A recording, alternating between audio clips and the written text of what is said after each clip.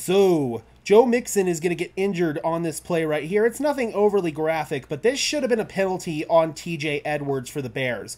You're going to see Edwards drops his hip right there and uses his weight to bring Mixon down. By law of the land, that's a penalty. And this is why. You're going to see Mixon get his ankle trapped underneath right there.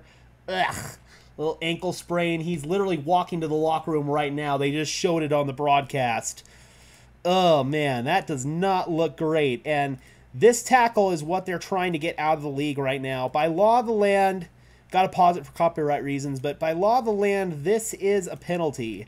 This should have been a hip drop tackle. This should have been a 15-yard penalty there on TJ Edwards. And yeah, man, hopefully Mixon's okay. That's the more pressing concern right now for the Houston Texans. But if the NFL is trying to enforce this new hip drop tackle ban, this seems like a pretty prime example of a play that you should have flagged. Just saying.